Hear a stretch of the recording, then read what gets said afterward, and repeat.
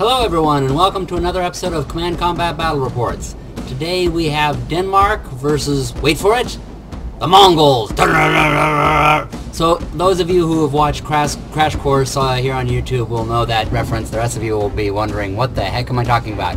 It's a really good show. You might want to take a look at it. Look up Crash Course on YouTube. Of course, after you've watched all of ours. It's by the Vlog Brothers. Anyway, alright, so what have we got over here? We got Denmark moving into these trees here. Well, what are they? Some handgunners moving onto these trees on the hill. It's a very foggy day here in the mists of, probably will say it's Denmark. Yeah, it sounds like it, and probably Hamlet's in here whining somewhere. Alright, we got a bunch of handgunners, so it looks like the Denmark guys are creating a, yeah, they have Norse axemen down here in the valley. So it looks like they're kind of creating a line up on the hill to fire down on them, and a line of the hand-to-hand people down here, while they have the cavalry behind. They've got some Norse archers. Oh, so a line of handgunners and archers, along with cannoneers along here, to take over, or to take on whatever comes to them. Fuel knights along with scouts in the background. I guess the scouts already did their job. Out here, I guess I wouldn't really be, you know, wanting to send anybody out after these Mongols anyway. The Mongols are kind of known for being pretty nasty. Right now they've sent up some archers to skirmish with the Denmark guys.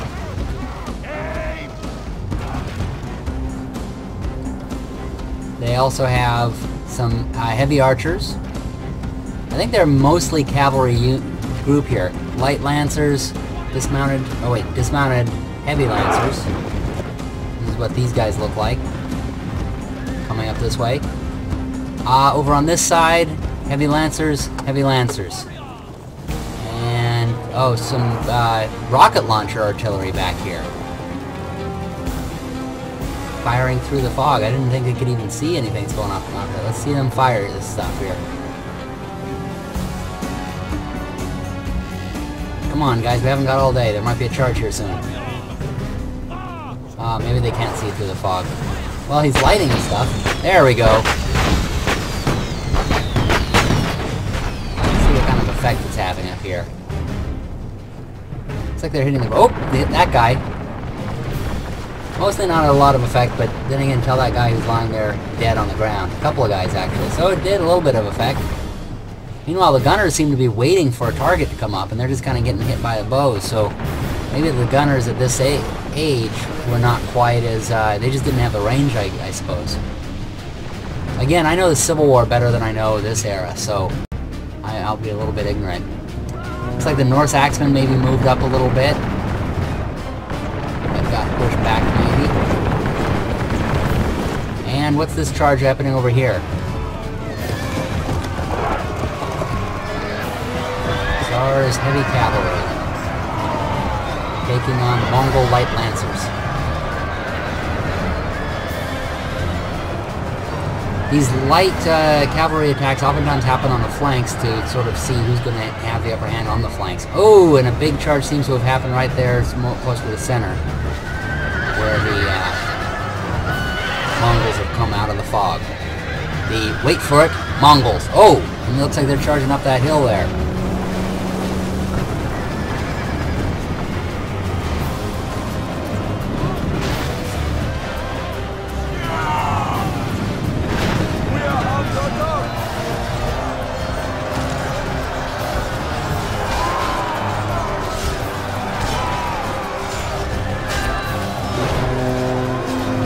That's dismounted heavy lancers versus the handgunners. I have my money on the dismounted heavy lancers, along with their supporting cavalry.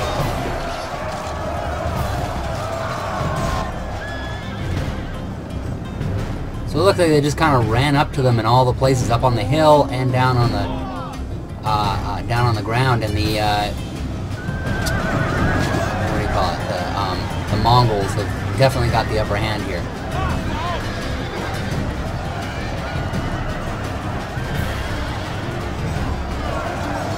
May have already almost taken out all of the axemen. Oh. Oh, and there goes the Denmark cavalry. They seem to have gotten beaten by the Mongol heavy cavalry, which makes sense. The Mongol cavalry was some of the best in the world. What's happening over here on this flank battle? Looks like it just got stalled, and neither side won the upper hand on the flank fight. So neither one got to have the flank, but it doesn't look like the Mongols needed it because they just rushed up here through the fog. Those guys who were counting on using their ranged weaponry, including these cannons, just got hit by the fog. Oh, but they still have some Gotland footmen. I guess I shouldn't discount that the bows coming from the back, but here comes that Mongol cavalry once again.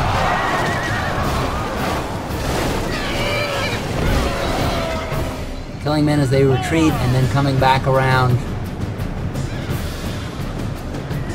Ready to hit. Oh, the Captain Burislav is in here somewhere. So the King's Guard. It comes down to the King's Guard and the Mongol cavalry.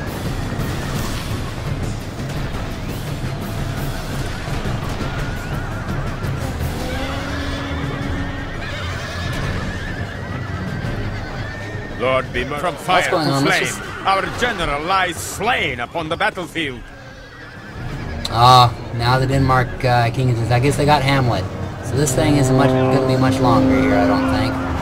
We got the footmen now being charged by the cavalry.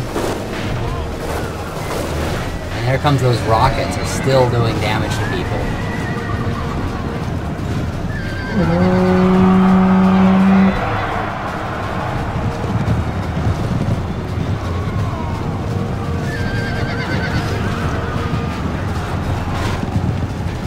As you can see, it seems like the Mongols are sort of attacking, and then when they don't get the upper hand, they're kind of disengaging with their cavalry and then bringing in fresh cavalry. Our foes appear to be gaining the upper hand in this battle.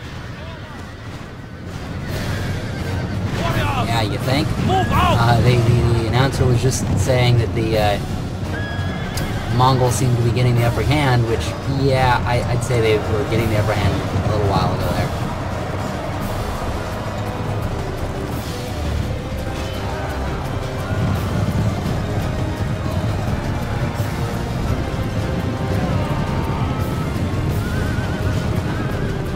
And there goes the Norse archers. They were probably the last sort of stand, because it seems that, yeah, the Mongols just pretty much just went right up the front, tried to do a bit of a flank thing. Nothing was really happening, so they just went right up to the front. The Denmark guys were expecting to be able to hold off their line with the guns and with the artillery there, but just weren't able to do it. And the oh, shameful day! Our army is running from the field. We must rally our men before all is lost. The Mongols were able to just go right through the center and push right through them, supported by the rocket artillery, which actually surprised me. It did so well. That was about it. So the victors are, wait for it, the Mongols. Alright, now you can see Crash Course. Alright, well, thank you all for watching. I hope you all enjoyed it. Please be sure to subscribe to us and also watch us on commandcombatreports.com. And put comments below as to what you'd like to see. Thanks for watching, and happy gaming, everybody!